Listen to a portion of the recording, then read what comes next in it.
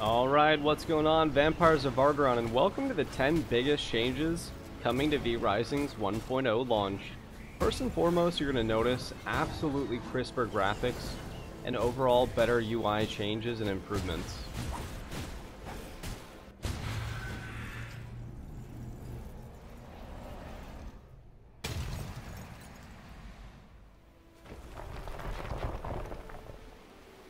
Next up, we've got quality of life improvements all the way across the board, such as a streamlined tutorial that offers tips and tricks as you play.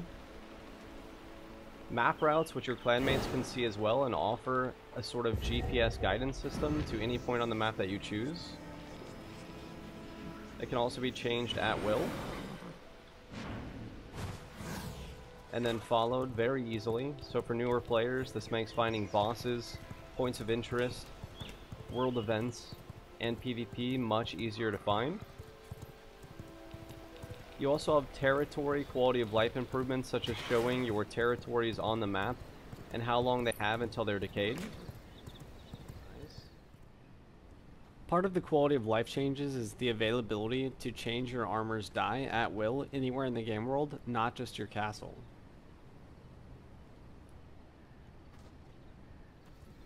One of the next biggest changes is telegraphed player attacks. This also makes it a lot easier to see what's happening and when, especially for newer players. For example, my Chaos Volley now showcases exactly where that will go. My Greatswords, you can see where I will be attacking.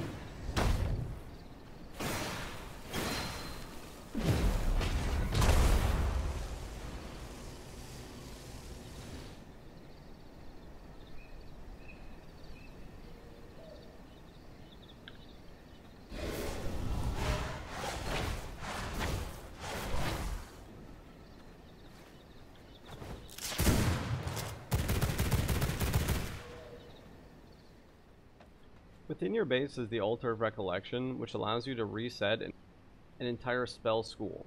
So I go to reset school for my lightning, and then we go to the storm magic, and now I can use the boss points that I gathered to choose new ultimates or new tier 1 through 3 abilities. So I can unlock Cyclone, I can unlock Polarity Shift, and this is free and you can do it as often as you want, so I can reset again. So it's as simpler as that for respecking before you've killed all the bosses, as currently when you kill bosses they give you a point in a school. Like if you kill Keely, you get a tier 1 frost spell point, and so then I go to frost and I can choose any of the tier 1 abilities that I want with that point. Else I can just reset it, depending on what I'm doing, if I'm doing PvE or PvP or I need a different set of skills, and then I just unlock the things that I want. Next up we have world events such as the Caravans system or the tier 1 through 2 rifts. These are often hot points for PvP. The reason why these are hot points for PvP is because they drop early game tier 1.5 and 2.5 weaponry, as well as recipes, materials, and things that are hard to come by. For example, in tier 2 Dudley, you can actually get entire stacks of cotton from them, so then you wouldn't have to get the garlic debuffs or any of the other things that cause slowdowns toward mid-game.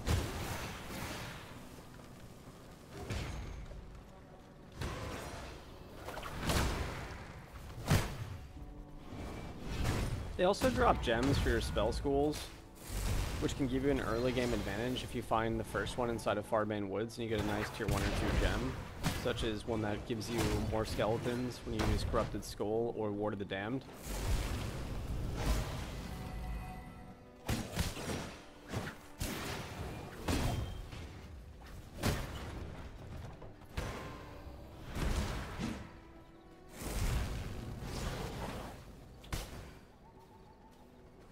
They can also drop cosmetics, and a lot of time prisoners come out of the back that can be high in blood types.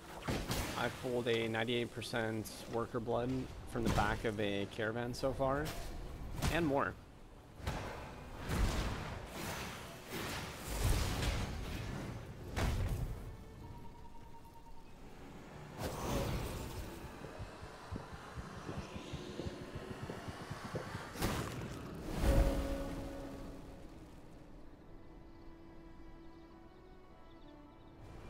The endgame tier 2 rifts are some of the hardest content in the game because the primal blood souls that spawn at the end of a tier 2 rift can be one of almost any boss, and it boosts them to level 85. So some of the hardest bosses in the game are boosted toward endgame. This is a prime spot for PvP and for people to duel and kill each other and gank.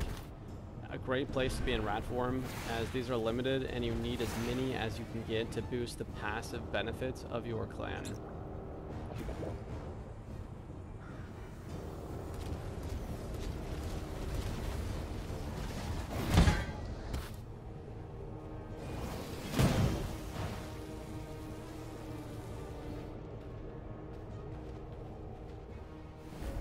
Within your base, there are now extremely easy to use and streamlined storage types. For example, your alchemy storage, you don't actually need to have any of the same material in there for it to stack. So when you go up to the container, it shows you via highlights what can be put into that, and then you just click quick transfer. And so it makes going to your base very easy with materials. You just go up to like the material storage, and you place everything in there. Same thing with tailoring. All of your mats will be highlighted and you just put them in there on the go. So it's very easy to make a room, come home, and then drop all your coins, drop your gems, weapons, jewels, armor, herbs, and more. All of it just becomes very, very easy. You just go from spot to spot, quick storing. Takes like 2 seconds to quick dump and then leave. You will also find very quickly that you recognize what they are based on their appearance. And that allows you to just quickly grab potions or what have you and go. Speaking of potions, the new potion system is fantastic. Each potion will last an hour. So now you don't have to craft a ton of potions. You just need a few for your clan.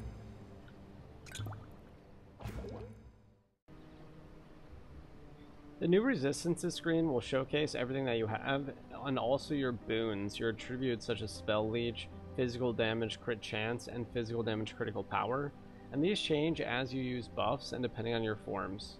For example, if we use the sun resist potion for an hour, now my sun resistance will go up. And then I can also remove the buff in this screen. Probably one of the biggest changes with 1.0 is the release of 11 weapons. So now you have a multitude of melee, mid-range, and long-range weaponry to choose from, such as the whip, which has a spin attack and a root for PvP. The bow, which is very interesting. You build stacks with this, and your stacks will increase what happens when you fire. For example, it has pierce at full charge. You also gain a Q, which does a multitude of attacks. And the focus will launch additional arrows on your Q. And then you have a guided arrow. This will hit somebody and inflict a snare, and then it will turn to try to hit them again. Each point of focus that you have will increase the amount of times the arrow turned back to strike your enemies. You have pistols, which at their base form, all the weapons have base forms and then elemental increases such as this. So here in base form, I can't move when I'm using my Q, and the E will explode after 3 seconds. But when you get to an endgame set such as the Endbringers, all of your attacks will trigger Ignite for your Q and E, and your Q will allow you to move, and then your E will put a charge on them, and once you hit them with any other ability, the E will explode. Hitting the same target triggers the explosion instantly. So actually trying to get endgame gear sets and the right rolls, as well as attributes, is going to be a large part of PvP and killing the 4 soul shard bosses at endgame, especially on a brutal server. Besides the 11 new weapons, we also have a multitude of armor sets across every single part of the game, especially endgame. At endgame, there is several sets, but I'm going to go over all the armor sets and weapon sets in a different video. One of the largest changes is a brand new area to the game where Dracula exists, along with his general. It also offers this new difficulty, Brutal, which is not for the faint of heart. I have 1,000 hours in this game, and I died hundreds of times over my first playthrough, and I still haven't even finished. It gives you increased loot, durability loss, damage multipliers across standard units and V-Bloods. The V-Bloods will be hitting you for 75% harder, and they have increased unit level. It makes it really, really tough to fight these, especially like the end bosses for tier 1, 2, 3, and 4. The new area is the Ruins of Mortium with all the new, a lot of the new world events. But just coming up here, I haven't yet killed Adam the Firstborn or Dracula.